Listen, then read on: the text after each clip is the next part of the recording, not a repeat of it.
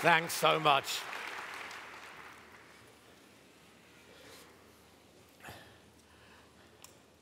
Could I just say this, that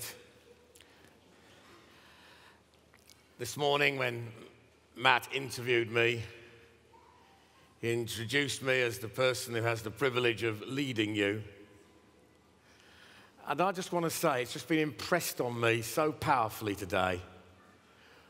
What a wonderful people to have the privilege of leading. I really feel that. You know,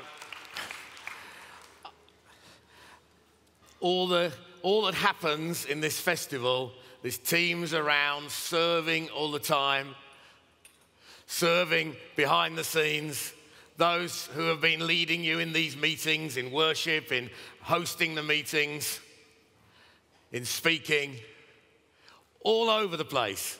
People are taking responsibility as I walk around the site, as I've been doing. Just seeing the willing people of God ready for the day of God's power. That's what I see. And thank you so much. It's a privilege to have the opportunity to serve and lead you. I want to speak now on men and women who accomplish the purposes of God. And the Bible is the story of the mission of God to put everything right in this world and the whole universe through Jesus Christ, his death and resurrection. That's what the Bible is. And all the way through, God has graciously used various individuals and his people corporately to play their unique role in that great plan. Now, Martin exhorted us to go last night. I'm not going to do that again. Rather, I'm going to talk about being the men and women of God that he can use. And I'm going to do that by telling the story of Esther from the book of Esther in the Old Testament. As many of you know who've heard me preach recently, I like to now preach through stories. And so that's what I'm going to do, just to tell that story. And it's a book, the book of Esther, doesn't even mention God at all, but talks about two people, Esther and Mordecai, who are uniquely and miraculously fulfilled God's purposes. Now, it happened at a time of great importance in world history. At the same time as these events, Confucius was teaching in China and seeing Chinese civilization rise. Greece was experiencing a flowering of culture, development of democracy, and great literature, plays still performed today. In between Greece and China was the mighty Persian Empire, which covered from today's Pakistan to Sudan, two countries that have been mentioned already tonight. But God's purposes at that time, even though all that was happening, God's plan was being fulfilled through two ordinary, obedient individuals. And this brilliant story gives the reasons for the Jewish feast of Purim, still celebrated by the Jewish people all over the world today. And it's strange, really, the book, until I really got into it, I hadn't realized how full of fun the book of Esther is. Even though it's recording serious and dangerous events, it's full of surprises and even jokes. It's a moment in history of the great Persian Empire, and yet it's full of humorous exaggeration. You might say, sorry, you can't say that. Yes, I can. It's a type of literature that makes the point by her hyperbole, by exaggeration. It's feasts that last 6 months. Gallows as high as a 6-story building. Even the names of the people of the court, the courtiers. Every so often, the writer gives a whole list of these names. And all those names would have sounded absolutely ridiculous and great fun when read to a Hebrew audience. It's demonstrating the achieving of God's purposes, the rescue of the Jews, but also pokes fun at the foolishness of proud rulers and their stupidity in making decisions. Perhaps today I'm trying to think of an equivalent. Maybe it's sort of the Blackadder view of history. Okay, how foolish it all was, and yet also terrible. Or more recently, the horrible histories books that our children learn from. It's theology told with satire, irony, and humour. And one commentator said this: humour takes the edge off horror and makes it possible to read a story we would not otherwise be able to read. Because it's a terrible, terrible story. It's a story of near genocide. It's a story of what happens when people have absolute power. It's a story of terrible abuse of young women, of a sort that we can hardly imagine today. And so the humour takes the edge off the horror. Well, what's the story then? Let me tell the story of Esther. King Xerxes was ruler over the Persian Empire. A great figure in world history. I remember you learning about him at school. The Hebrew Bible calls him Ahasuerus. That doesn't mean much to us, does it? Does Ahasuerus help you any more than Xerxes? But actually, Ahasuerus, the nearest equivalent would be King Headache. It's a joke, it's a pun. King Headache. And they're poking fun at him all the time, even though he was an absolute ruler. He throws a great banquet for 6 months for his nobles, and then a 7-day feast for all the inhabitants of Susa, the capital city. And his only rule was, there are no restrictions on how much you can drink. Men only together, as was the culture, and Queen Vashti was having a separate party for the women. And then, just imagine this. 7 days of drunkenness amongst the men, and then Ahasuerus, Xerxes, Headache, orders his wife to come and parade her beauty in front of all these drunk guys. It's horrible.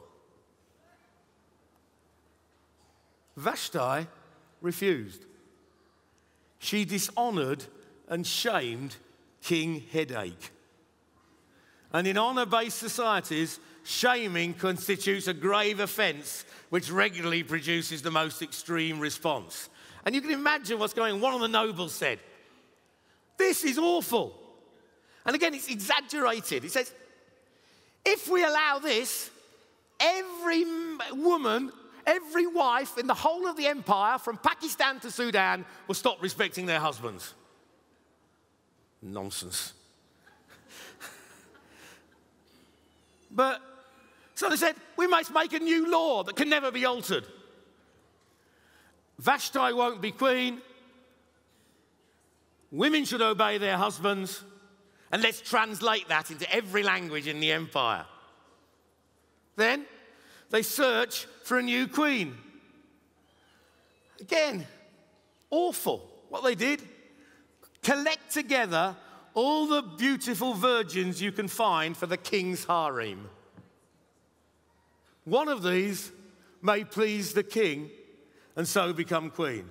Now, pleasing the king was not by the power of their intellect and the brilliance of their conversation, but by spending one night with him. The only qualifications to be queen in this absurd happening were beauty and sexual performance. And one of these beautiful young girls was a Jewish orphan girl called Esther. who lived under the care of her elder cousin, Mordecai. She is taken into the harem and prepared for a year to go to the king for one night. Morally dubious, lots of questions. Many people said, why didn't Mordecai hide her? For centuries ago, some Jewish and even Christian commentators looked at that and said, not even sure this should be in the Bible. In a totalitarian government, people had to submit to awful things. It was terrible abuse for these young women.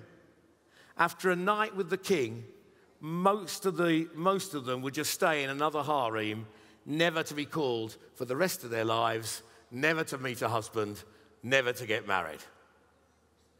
Disgusting. Esther was given favor by the eunuch in charge of the harem, and then so pleased the king in one night that she was given favor by him and made queen. Nobody knew she was Jewish. She had kept that a secret. Then her cousin Mordecai was one of the close advisors in the court, and he heard of a plot to kill King Xerxes and told Esther, who told the king. So the coup was foiled. Normally, someone who did that would have been honored immediately, but everyone forgot about it as far as Mordecai was concerned. 5 years later, after Esther was made queen, another character, Haman, who was an Agagite, which means a traditional enemy of the people of Israel, was honored by the king, so everyone had to bow to him. By the way, if you were Jewish people celebrating the Feast of Purim, which the book of Esther originated, every time the name Haman was mentioned, they would all hiss and boo.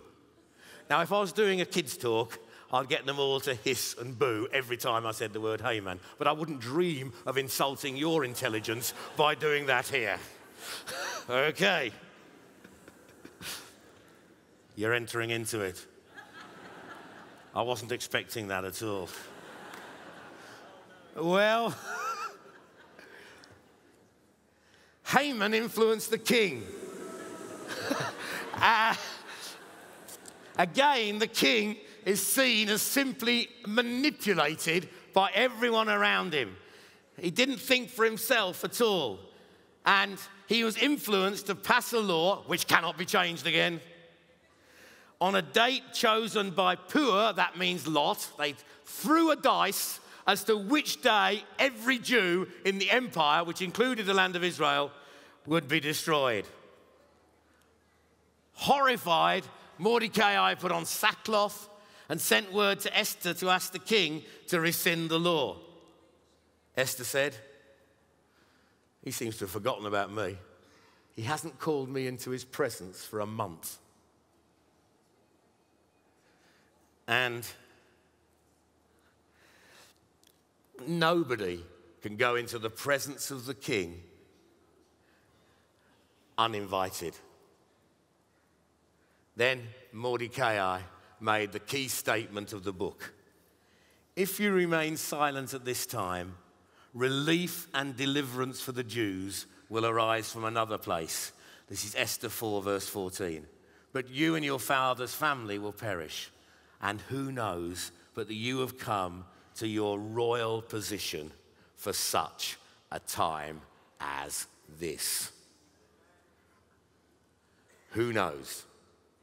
We don't know what might happen, but it may be that you have come to your royal position. Who's in a royal position today? Who is? Are you? You got that much from the worship? Sons and daughters, princes and princesses of the living God.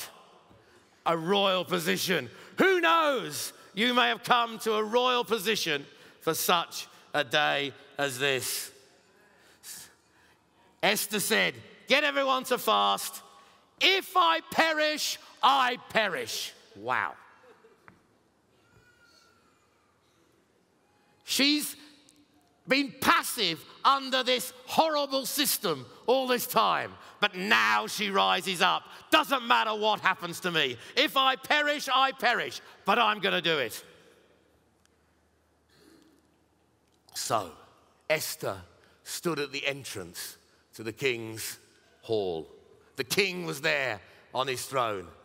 And she had the boldness, even though not called, to stand there. Stand there. What would happen? And she knew if the king put his scepter towards her, she could go in. If not, she would die. And then the king put his scepter out to her, and in she went.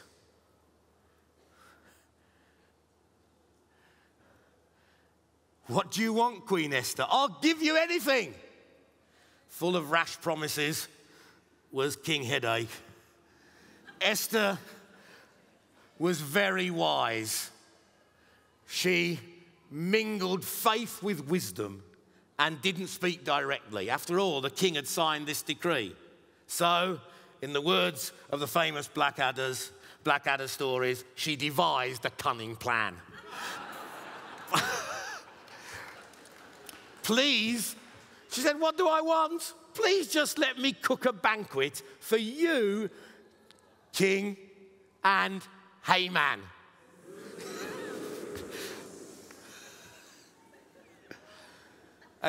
So they held this great banquet. And of course, wisely again, Esther said, let's leave the business to the end. I remember I was in the Middle East once, and it was a conference. And for me, conferences are wonderful, but I have to meet lots and lots of people. It's a great privilege to meet them, but I have to move from one to another. So I arranged to meet this guy for lunch. He was very much a man of the Middle East. And we were eating together, and I thought, it's about time I got round, I've got to go somewhere else after this. So I started asking him questions. He looked at me full of scorn and shame.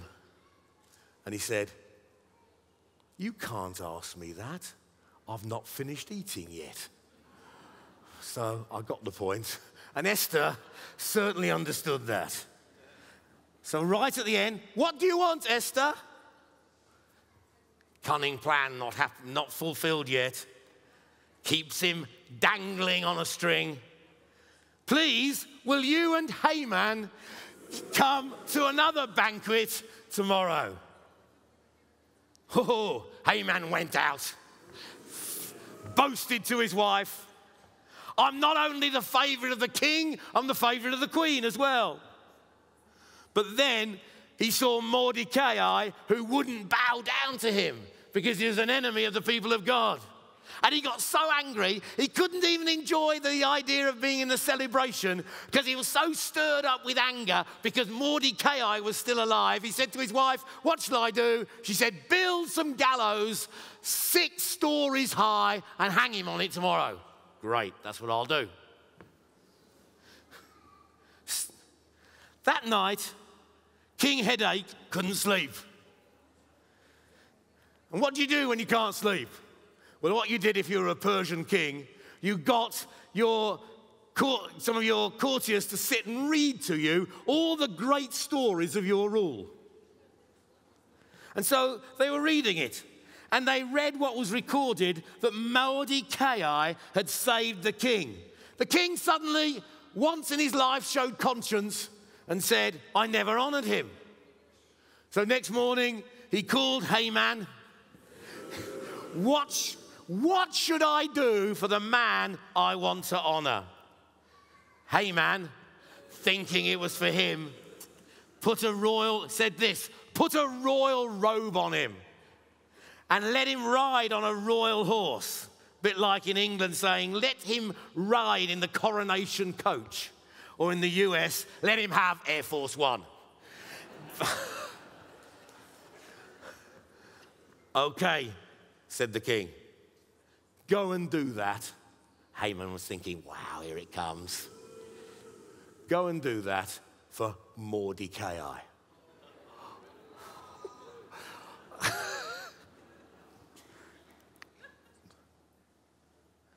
With dread, then, Haman went to the second banquet. Again, once they'd finished eating, King said, Esther, what's your request?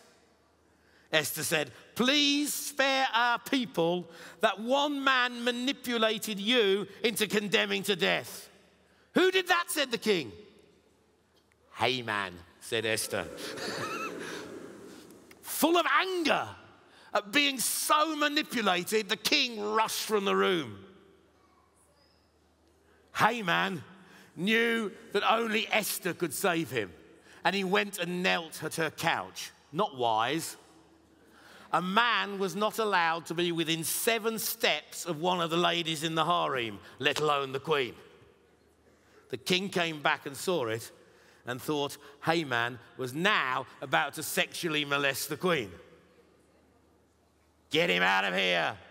And Haman was hung on his own 6-story high gallows.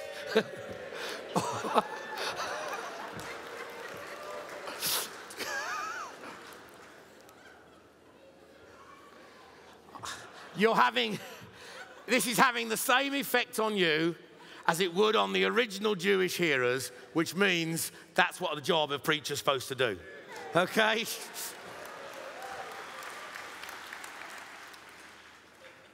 I'll just tell stories now.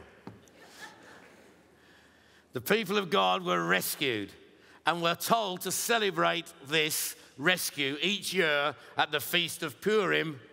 And they always had one solemn day, because it was a solemn occasion, and then one day of great fun when they sent presents to each other and had a feast, rejoiced and celebrated.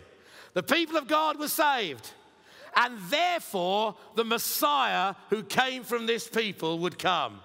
God's purposes fulfilled. God's purposes fulfilled by the brave actions of 2 people, Mordecai and Esther. So what does this teach us? Now, for many of you, just like stories, like most of the world, you've already understood everything it's taught. But there's a few people here I have to give some points to and some concepts to make sure they get it, all right?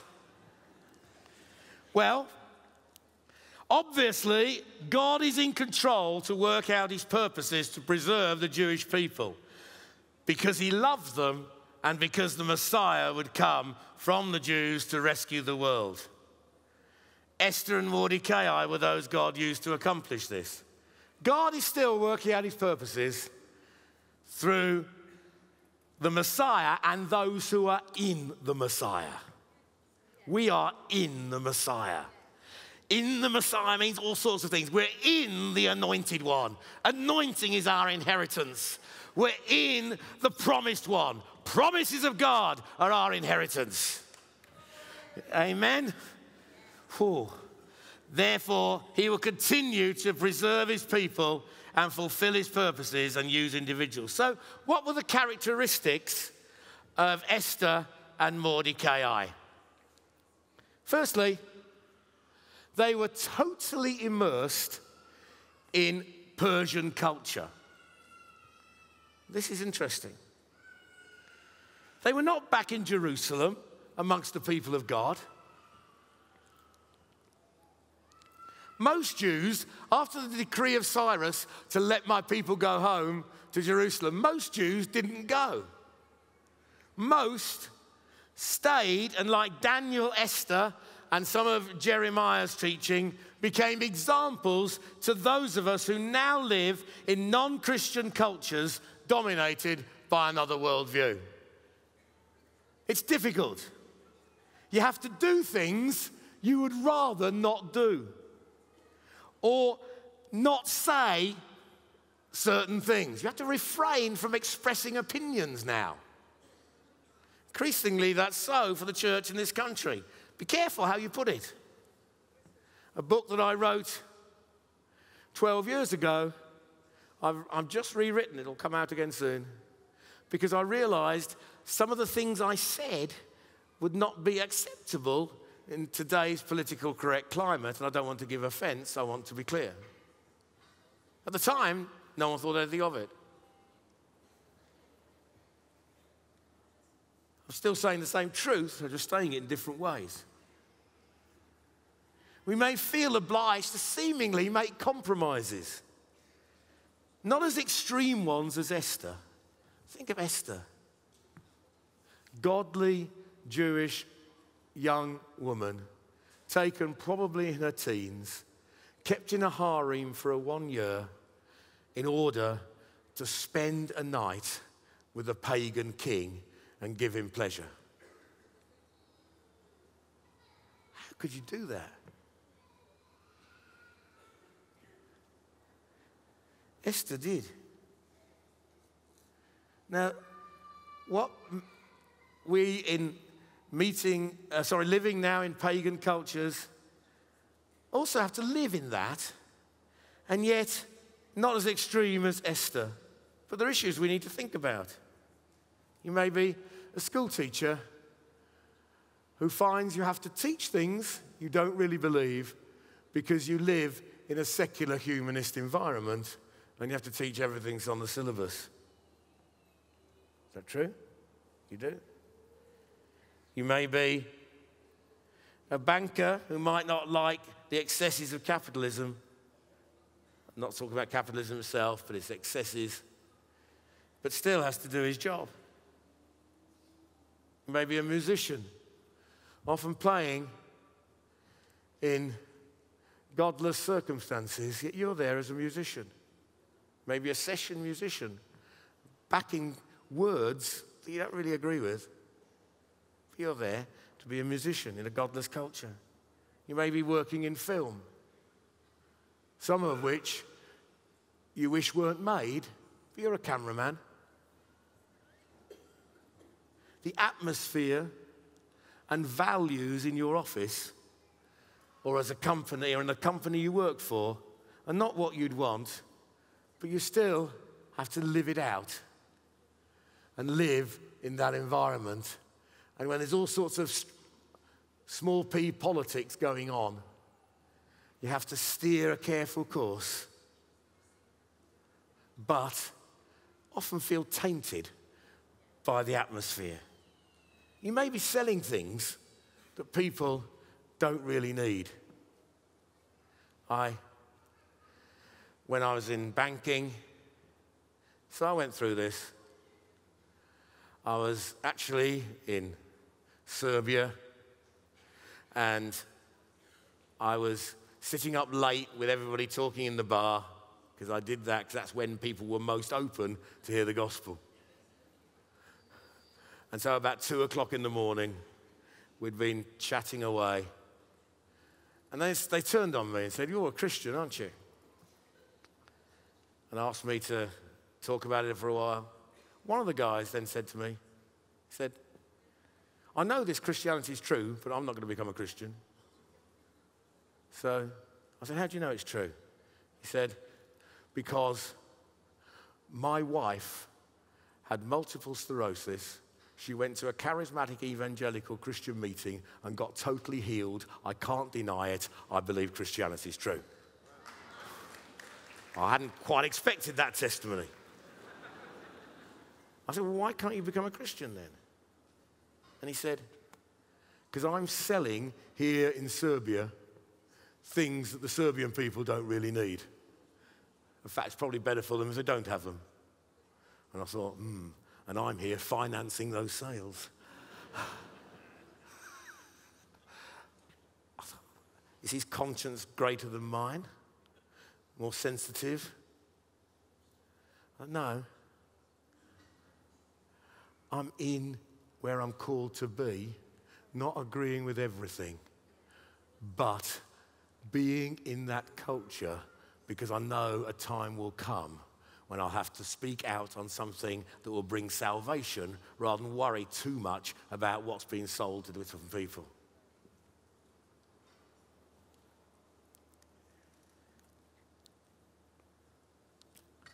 You may work as a social worker or another public sector job, and you have to handle issues of adoption into lifestyles that you wouldn't be happy with.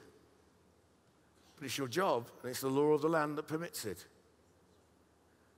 Some of you have to handle that. just like Esther did.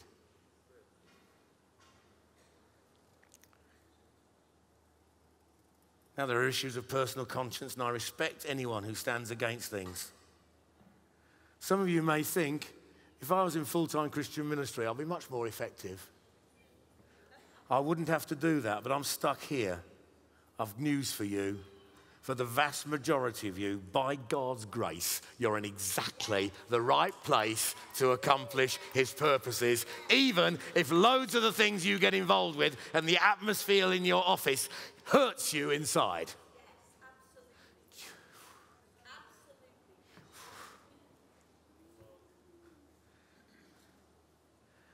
So they were totally immersed in the culture. Mordecai was as well. He was a counselor to the king. They took advantage of favor.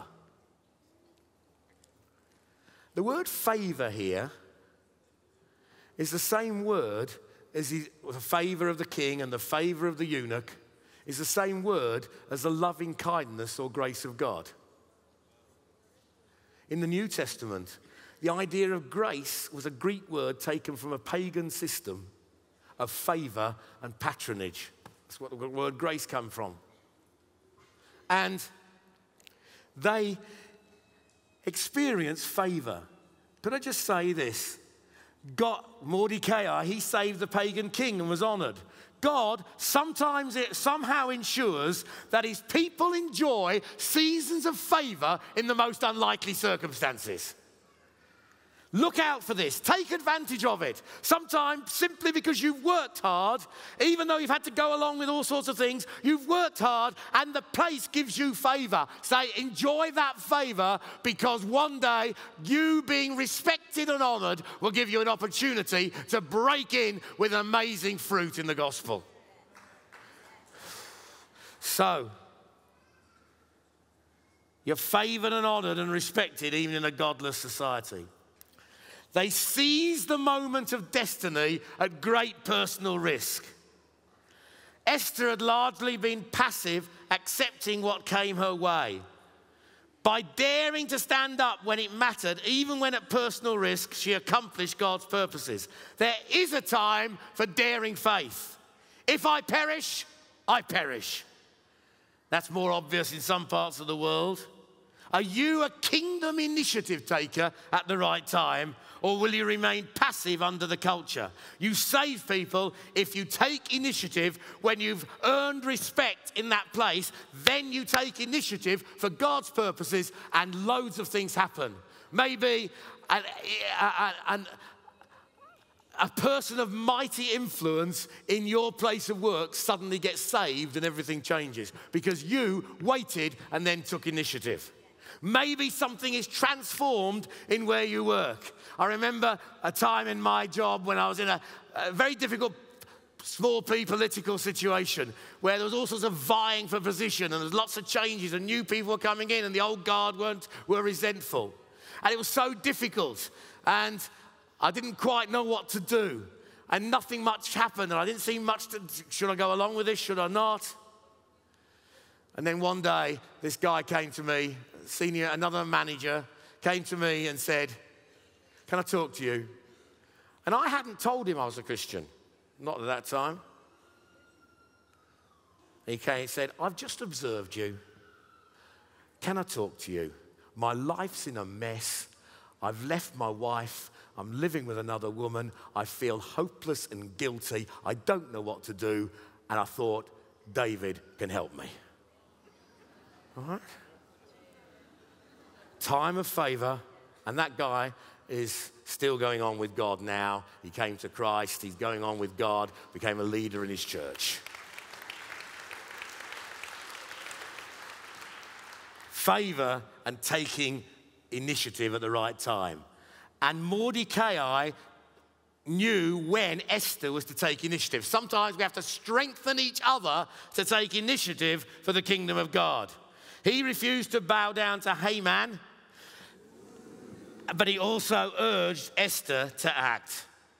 God's mission is accomplished not by passivity, but by gracious acceptance of circumstances until it is clearly time to take initiative for the purpose of God.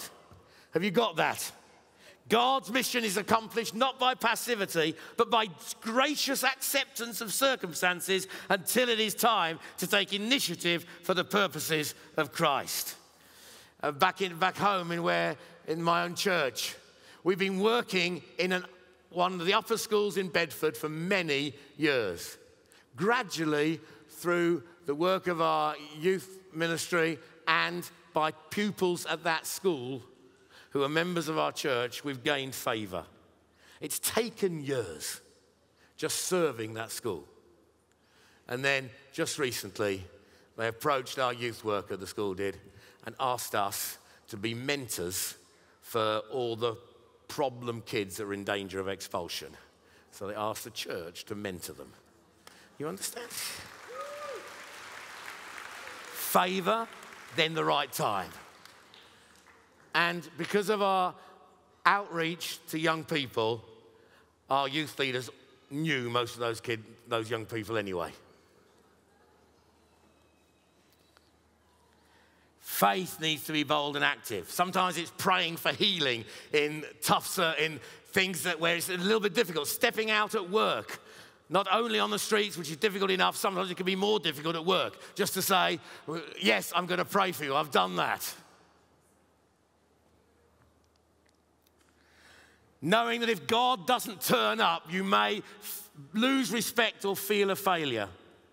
For some, you may lose financially or career-wise. In certain parts of the world, even your life. But defining moments may come unexpectedly, pass quickly, yet with far-reaching consequences. Seize them for the kingdom of God. Be an Esther and a Mordecai. They mingled daring faith with wisdom. Esther was indirect, appropriate to the culture, invited them for a meal. Did it relationally, not unnecessarily provocatively.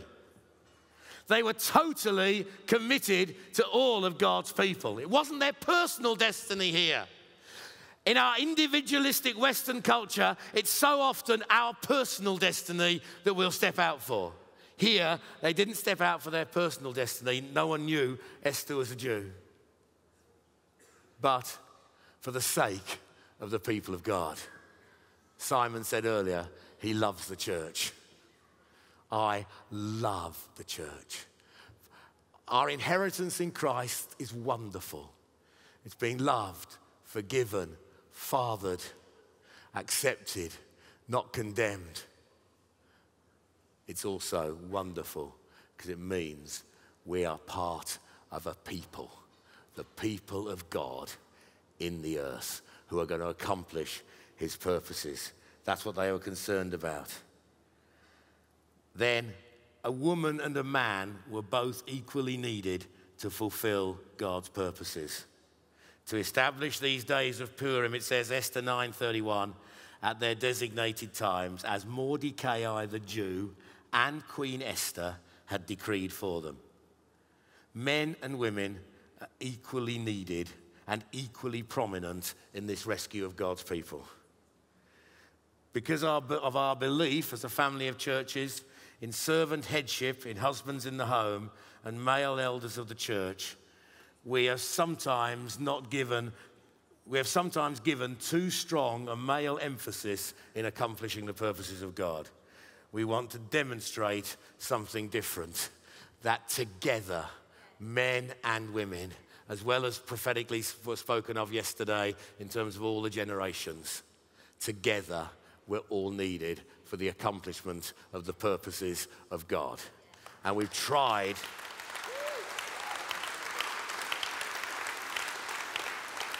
and you will notice we've deliberately tried to model that during this festival. Okay? Because it's important.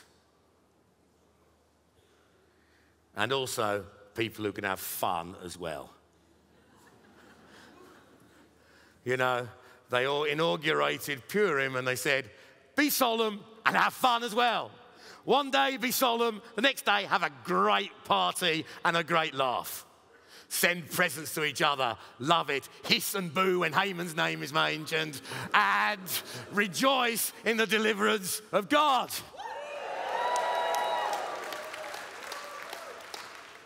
Will we be Esther's and Mordecai's? These Bible stories are so important. Storytelling defines and builds relationship and changes lives as people identify with the story. Storytelling defines community because stories shape who we are. This story helped shape the people of God in the Old Testament. Each one of us then, let's seize the opportunity. I just want to say to you, be where you are. Live for God where you are. Often it'll trouble you doing the things you have to do. But as you do that, God will use you to accomplish his purposes if when you get favor, you act with initiative for the purposes of God to bring salvation to the ends of the earth. Okay, he may tell you to move somewhere else, like Martin was saying. He may tell you to stay where you are and work hard there.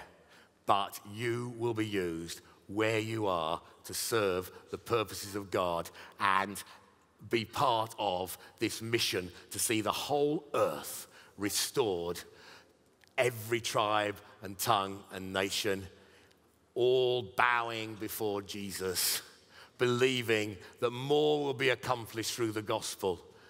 There will be an abundance of salvations. Our nation will turn. The nations will be reached because Esther and Mordecai went from this festival and touched the places where they work and live. God bless you as you do it.